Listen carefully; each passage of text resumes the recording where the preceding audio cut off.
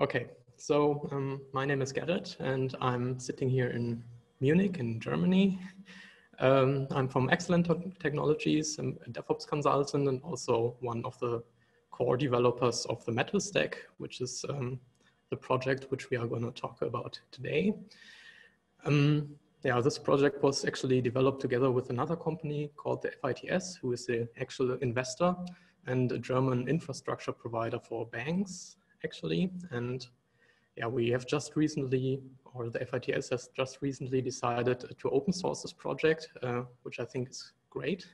We just finished moving our repositories over to GitHub, I think, a week ago. So it's not everything perfect just yet, but I think it's in a state where you can start trying it out and working with it. So I'm pretty excited to show you these things because we've been working on this for a year and a half now, and we are all strong believers in our team into open source projects, and finally we can give something back to you. So the entire Metal Stack has quite some complexity, which I cannot fully cover in all technical details within this talk in the 30 minutes. But of course, if you have questions after the talk, please just give me a hint and we can answer all your questions there in the Slack channel. All right. So first things first, what is the Metal Stack? Basically, we are an API for Metal as a service.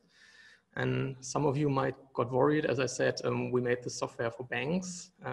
I do understand your worries, but you should not be too concerned because we did not overload this project with too many features, I think, that are relevant for banks, but it's just an all-purpose project which can be useful for actually everybody. And we really focused on doing basic things right, such that we can make it an essential building block of our data center architecture. So we really focused on fast machine provisioning and a modern networking approach during this first period of time. And this software could actually be interesting for you when you want to deploy Kubernetes clusters at scale in your own data center. And emphasis is on your own data center because we are not a public cloud offering or something like that. You need to run the Metal Stack inside your own data center and run it by yourself. This actually makes it interesting when when data sovereignty is a hard requirement for you, for instance, or when you prefer to invest into your own hardware rather than using public Kubernetes as a service offerings. And also an interesting topic is, of course, edge computing. So due to our bare metal nature of this entire thing, you can also run software with native machine performance. So this could also be an interesting use case. And I think you can actually use it in many ways that we are not even thinking about just yet. So you can get creative with this as well. It's fully open source, and the feel of it should be comparable to hyperscalers, actually. So we wanted the API to behave similar to what end users are typically used to work with. It should just feel like using a hyperscaler, actually. Okay, so on-premise was a given requirement for us and for our customers as well, because banks cannot just move into public clouds because they have special regulatory requirements. They are very strict about contracts and stuff like that, and they require contracts which you cannot simply get from a hyperscaler nowadays. So they had also the data needed to reside in our own data centers, and the data should not cross any country borders and stuff like that. And this is why we actually developed this. And actually, we got some benefits from running this entire thing on premise, because actually we can also save some money with this, because the invest into the hardware will break even at some point with the costs of public cloud offerings. And the price performance ratio is a little better there, I think. Of course, you have to manage all the things on your own. So yeah, you have to decide if you really want to do this, but if you want to go this way, then maybe this is interesting for you. Then another benefit that we got from the on-premise stuff is that we gained the full control over everything, and we could design the things in the way we wanted to, which allowed us to do an almost shared nothing kind of approach for the machine and the network layer. So you have dedicated firewalls, dedicated load balancing for every user and project, and you're not interfering with any other tenants at this time. And also, what was another advantage of doing that is that we have much easier access to existing networks of the company. So because it's in the same data center, we could easily establish connections into legacy networks and reach out from Kubernetes clusters into existing company networks, actually. Right, then why didn't we just use virtual machines? Okay, there are some advantages of bare metal over virtual machines that we just don't want to miss, I guess. One of it is we have guaranteed performance. You have the highest possible disk I/O, for instance. You have direct disk access if you want it. So it's pretty fast. You don't have any noisy neighbors because you don't have to share your hardware with other tenants, which is also security-wise a nice benefit, I guess, because it mitigates the Spectre meltdown issues that were there in the past, because you're not sharing hardware with other tenants.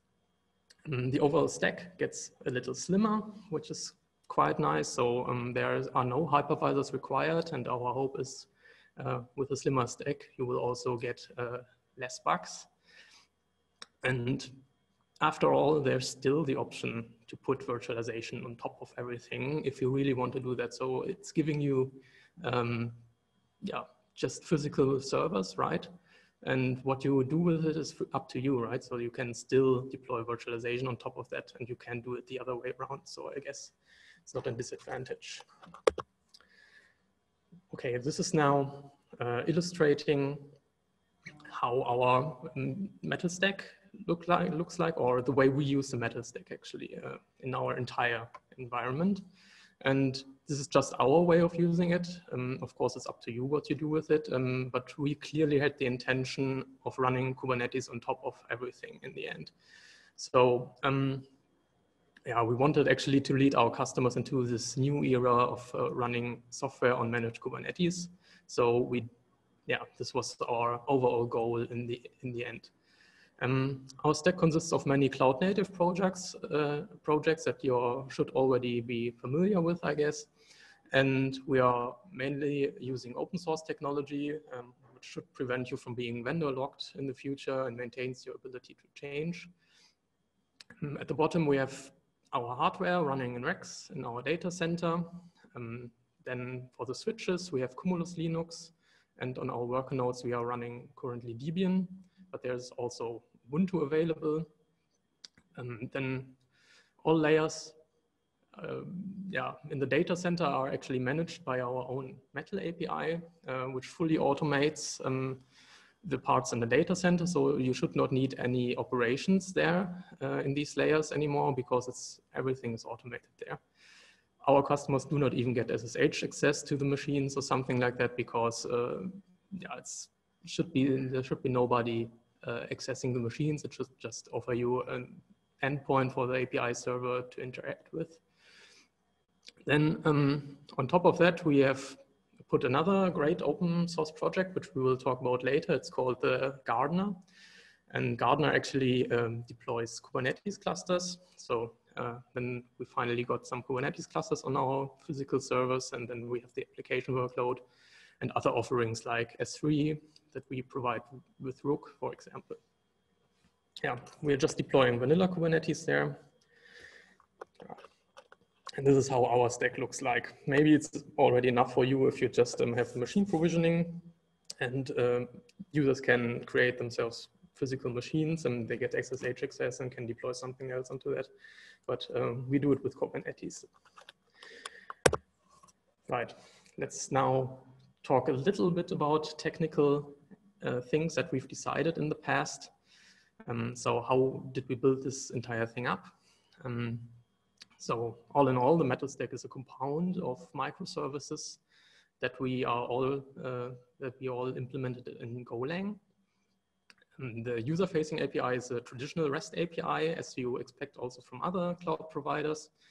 Yeah, we're using Swagger there, but the microservices that are not public-facing, they are using gRPC, or at least starting to move towards gRPC, which we enjoy very much. It's much cooler. And yeah, when you get the metal stack into your data center, we can recommend you that you use our modular rack design. And our major principle is that we have racks that look more or less similar to reduce the maintenance overhead of the entire underlying automation. So when you're just buying these racks, you have very little amount of cabling, and you can simply extend your metal stack installation with more servers fairly quickly. You just have to put it into your data center and build partitions with that, or yeah, stuff like that. Okay, then all components in our racks are redundant, such that in case of a hardware failure, the servers are still maintaining network connectivity.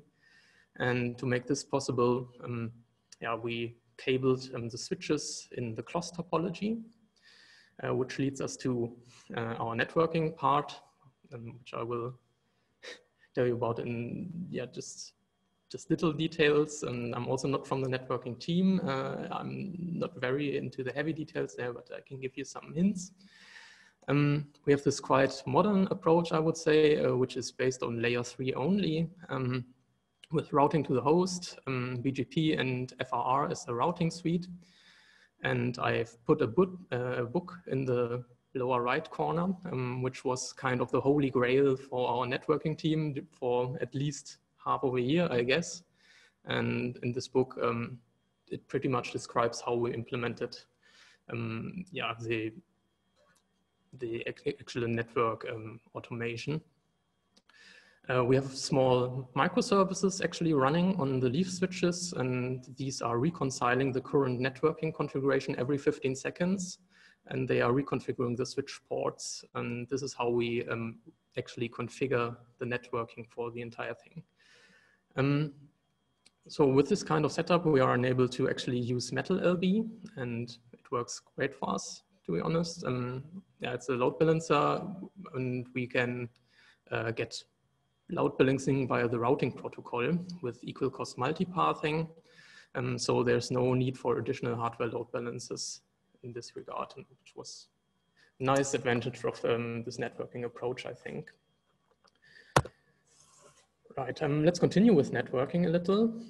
Here you can see a partition, and a partition is for us a group of racks, but it can also be a single rack if you want, so it's maintained completely by the metal stack. So when you create a machine via the metal stack API, your machine is put into a private tenant network, which is completely isolated from other tenant networks using VRFs. And only workers in the same tenant network can directly communicate with each other. So this alone does not make so much fun because you're somehow trapped inside your own network. You always want some external network connectivity going on. And for this, there's another specialty of our solution. You need to create a firewall. And firewalls are just as worker nodes, the same kind of machines, but they serve a special purpose. They can terminate VRFs and establish connections to other networks. And you can freely decide to which networks you can connect your firewall with. You can connect it to the internet, and then it will announce default routes for the workers in the private tenant network, yeah, to the internet. So all leaving traffic from private tenant network is routed through the firewall, and you can then define a set of rules there. Yeah. Now I also want to give you a brief impression of how machine provisioning works, just that you can imagine what happens in the background when you create a machine. So in the beginning, a machine is not allocated. When a machine is not allocated by a user, the machine is being placed in a special PXE boot network. And in this PXE boot networks, the machine starts up and booting a discovery image. And this we call the metal hammer. The metal hammer is a small RAM disk, actually. And the metal hammer automatically inventorizes the machine. So it finds out how many CPUs does the server have, how much memory, it looks at the disk capacity, also looks via LLDP at what neighbors do I have. And it's reporting all that stuff to the brain of our application, the Metal API. With this neighbor information, we can figure out the cabling and which ports are being used for this machine. So you don't have to inventorize stuff on your own. It can find out the details on its own. Then the metal hammer will prepare the machine for provisioning. It will wipe the disks and ensure that the machine is booting in UEFI mode and things like that. And then it will go into wait mode. So it will be waiting for a user allocation. And as soon as a user wants to allocate a machine, the metal hammer starts to pull the target operating system that the user wanted to have installed on this machine. It burns it into the disk, it injects the SSH keys that the user have added, and it runs ignition user data. So we are using ignition and not cloud in it, because it's just much slimmer, and I think it's just 2 megabytes or something. And we wanted the stuff to be pretty fast, and I can show you that it is actually pretty fast in a second. In the meantime, the machine is put out of the PXE booting network and put into the private tenant network. And then the machine does a k-exec into the new operating system kernel. So you don't need to reboot this machine. And this will also make it much faster. You're just going into the new operating system kernel, and bam, you're there. This is how it actually looks like when you want to create a machine. We have no UI dashboard or something like that. We would like to have one, but we are not front-end developers. So maybe someone wants to write this in the future. But right now we only have CLI clients and client libraries. And this is a Go client library that you can see here.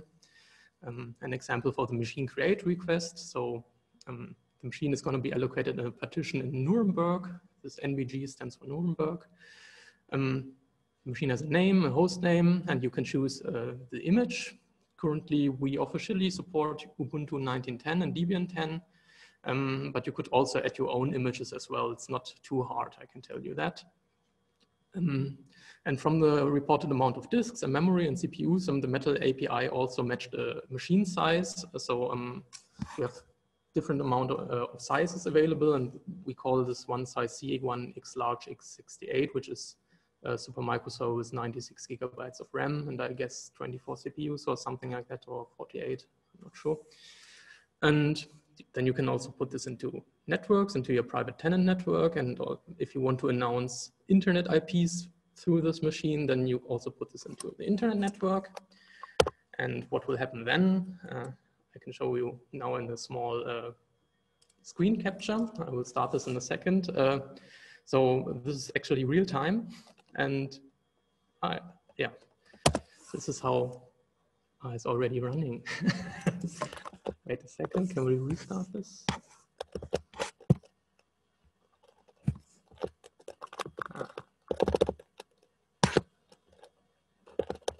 Okay, no problem. It has just started to pull the operating system image, and now it burns it to the disk. And now it's doing running the ignition stuff, and it's already booting the new kernel. And now it's, yeah, it was now a little bit too fast, I guess, but it's actually that fast.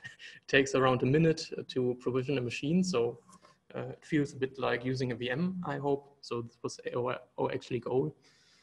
This is an IPMI console of the server. And now you can see the operating system has come up, and you can log in, and then there's Ubuntu installed on the operating system.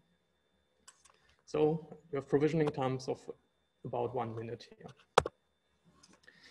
Right, let's now talk about the hardware we currently support. Adding more machine types and manufacturers is quite cumbersome. So we are working on making this easier in the future, but for the moment, you're probably better off to just use the hardware that we are using if you don't want to dig too deeply into this code. Our switches are from Edge Core and is required to run Linux-based operating systems on these switches. We use Cumulus, and the routing daemon has to be FRR because the automation is just built on FRR configs. The worker nodes and firewalls are all super microservers, and we already have one adopter who will be adding Lenovo support, I guess. So it's pretty likely that we will also support Lenovo in the future. And that's basically everything that I want to tell you about this low-level stuff and machine provisioning. We will now bring Kubernetes into the game. By now you should have a basic understanding of what MetalStack is actually capable to do, and how do we get Kubernetes on top of that now. So in order to deploy a lot of Kubernetes clusters, we have found a very promising open source project, which is called the Gardener. Maybe some of you have already heard about this. And the Gardener actually manages Kubernetes clusters at scale. So it's capable of running thousands of clusters, actually. I think the guys from SAP, this is an SAP product, are running more than 2,000 clusters in production with that. So this is pretty cool, and we implemented all the necessary components to make MetalStack working nicely with Gardener. And the Gardener team is actually pretty great. They are taking a lot of time to help people with this. So if you're not even interested in the MetalStack, then you should definitely try out Gardener still, because I think it's a great product. And from Gardener's perspective, we are just another cloud provider, and we implemented all the parts to act as a cloud provider here. So let me explain you the main principle of how Gardener works. You will always start with a Kubernetes cluster, which is your initial cluster, your starting point for creating more Kubernetes clusters. And the basic idea is that you can deploy a so-called seed cluster. And the seed cluster is a cluster that only contains control planes for other Kubernetes clusters that are called shoots. And in the seed cluster, in the shoot namespaces, Gardener deploys all essential parts of a Kubernetes master, which are, for instance, etcd, the kube API servers, kube controller managers, kube schedulers, and things like that. And then Gardener will create worker machines at the cloud provider to join their respective Kubernetes control planes. And this is how you can grow more and more clusters with the Gardener. And when you get really crazy, you can also declare one of your shoots to be another Gardener seed, and then this shoot can also host more control planes, and you can have more Kubernetes clusters. And this is what they call the kubeception, right? Because you can make a shoot, another seed, and then host more control planes on that. And, So this is how this works. And in order to make this all happen, we also had to integrate Kubernetes into the MetalStack a little. So we had to write our own cloud controller manager, which implements the Kubernetes cloud provider interface. And maybe you're aware of that every cloud provider has a cloud controller manager on Kubernetes, and it's a bridge between the cloud provider and Kubernetes to make Kubernetes get additional information about the nodes. Gives the ability to create load balancers at the cloud provider automatically and things like that. And we also actually provide the Metal LB configuration for our machines through the Metal Cloud Controller Manager. Also, it acquires IP addresses and stuff like that for service-type load balancers. And now there's one confession that I have to make. We only support local storage for the time being, so there's no cloud storage yet. I can also say something to this a little later, but for the time being, you have to use local storage only. And for that, we implemented a small CSI plugin, which is working a bit like Rancher's local path storage provisioner. It's pretty simple. It creates logical volumes, mounts them into the file system, and then your pods can write into this mounted file system into the logical volumes. And then there's also a small firewall policy controller, And the firewall that we are creating with the metal stack is not part of the Kubernetes cluster itself, but it is watching the Kubernetes cluster using the client Go libraries, and it's particularly interested into network policies. So when you are deploying network policies into your Kubernetes cluster, it will create firewall rules on the firewall, respectively.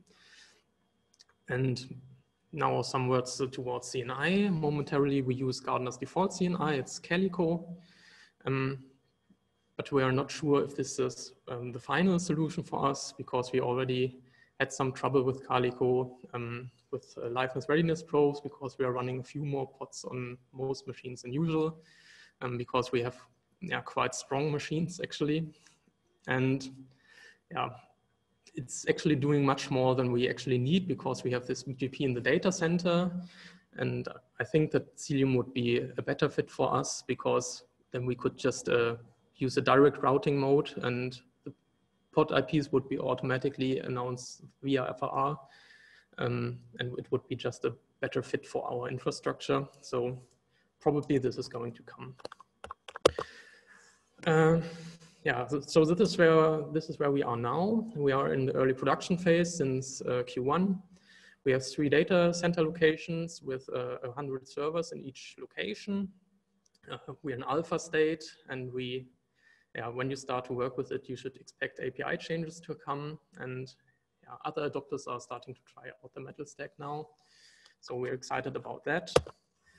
Things that are gonna come are finding a right storage solution. So we took ourselves 1.5 years to make the network and machine provisioning, and we also want the storage solution to feel in the same way that we make the other things. So we are still looking around for nice solutions, and we also already had some interesting talks with other companies, and maybe we'll go for something like NVMe over TCP, but it's not 100% certain right now. So this is going to be exciting as well. But we will find something, because we know that as a user, you do not want to care about persistent storage too much. So we will give this to a user at some point in time. And we will further work on hardening the stack. And at the moment, when you go to our GitHub repositories, there's very sparse documentation, and we have documentation, but it's not ready for being open source yet. So we are working on that. For the time being, you should just contact us, I guess, if you have any questions. Not looking for too much documentation, but it will follow. We try to further simplify the deployment of the entire thing. It's not so easy to deploy this if you really want to go to production with it. And you just also feel free to reach out to us if you're encountering any issues, or if you want to use this seriously. Gardener integration, performance tweaking is also a topic which is still present, because at the moment we have some tasks in the flow which are taking just more time than they need to take. And we will do this together with the Gardener team and make this faster. And I think 8 minutes of cluster provisioning time is realistic. Then we try to further simplify the extension points for adding new hardware. And as I already said, we are approaching Cilium. If you want to try this out for yourself, we have a small development environment, which is completely virtual and can run on your notebook. It's called the Mini Lab. It has some requirements. It requires Kubernetes and Docker for the control plane, and then Vagrant for the entire switch plane. And we do not like Vagrant that much, but it provides very close simulation of what the actual setup is doing, because we're using official Cumulus images on that, and also the net topology generator and stuff like that. And you can also Pixie boot clients with this. So this is cool, and Docker Compose. Right, and this was actually my talk. Follow us on Twitter. We just yesterday we released our first website, so it's also pretty small right now, but something is there, at least contact information. We also have a Slack channel. You can find it on the web page, and you can follow us on Twitter as well. And thank you all for having us. If you have questions, just reach out to us, write it into the rejects Slack channel or directly to me, whatever. You will find ways. So thanks, everyone. That's it. Thanks, Gerrit. I have a couple of clarifications for the audience, and then we have a question from one of the attendees, and I have a few of my own if there's time. One thing to clarify, just because I used to work at a company called Garden, and I just wanted to say that the company Garden.io is completely unrelated to the SAP project Gardener. So those are different things. Yep, completely different. So I just like to clarify something, because I think that's the most fascinating part of this for me. When you're provisioning bare metal machines, they're actually running on your premises, but they're bare metal machines controlled by the users. Exactly. As soon as you give it to a user, then you somehow lost some control over that machine, but you can get it back using IPMI and also the network layer, so you can get off the customers then. But yeah, they have the real physical machine at their hands when you are creating a machine. I find that fascinating. Yeah, it's a lot of fun. Hey, Bill, do you want to talk about the question from the audience? Yeah, so we have two different questions from the audience. So the first one, do you run Ceph on the same servers you're running your Kubernetes workloads? Yeah, so you've already seen that we are creating clusters with the Gardener, and then you have the shoot cluster, which feels like you are having a cluster on GKE, and then we deploy Rook on that, and we have access to local disks, and we have special server type for that. So we have servers with a lot of disks and hard disk space with, I don't know, Supermicro super servers, and yeah, then Rook will grab all the disks by itself and create Ceph storage on that. So cool. Someone in the audience asked something which I had actually written down to ask anyway. So Martin is asking, are you aware of Kubernetes' cluster API? And I wanted to ask, because I've worked closely with them. So they do provisioning and for cloud providers mostly. Yeah. Would it be compatible or possible at some point to provision bare metal clusters with cluster API tooling? So I know that the Gardener has one team member who is working specifically on cluster API, and he's also in the, I think, official cluster API SIG. So Gardener tries to integrate its solution to be compatible with the cluster API. Yeah, at the moment, I think they are trying to get their principle also to be accepted in an official way, because you have a shared control plane there. And I think in the official plans were that you have dedicated master nodes and worker nodes, but in this way you would have one cluster with a lot of masters and individual workers. And I think they are working that this will on that such that the location of the masters are actually not a matter anymore. So they are working on that, and it should be compatible in the future. Cool. That is fascinating. I really loved hearing about this topic. Unfortunately, we can't chat about it for longer. We need to introduce our next speaker. So thank you so much, Gerrit. This is a fascinating talk.